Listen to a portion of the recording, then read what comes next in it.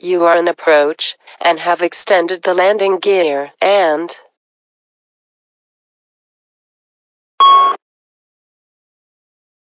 on the engine warning display, read the title of the failure.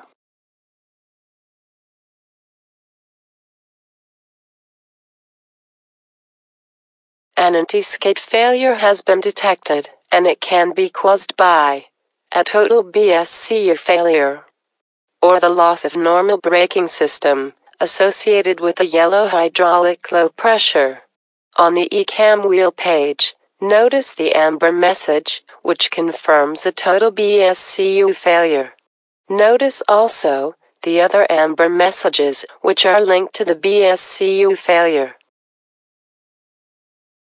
Notice that, even if the ABCU has automatically limited the braking pressure at 1000 psi, the pilot should also limit the brake pedal deflections to not overshoot this maximum pressure, which is shown on the engine warning display, and after clearing the ECAM on the status page.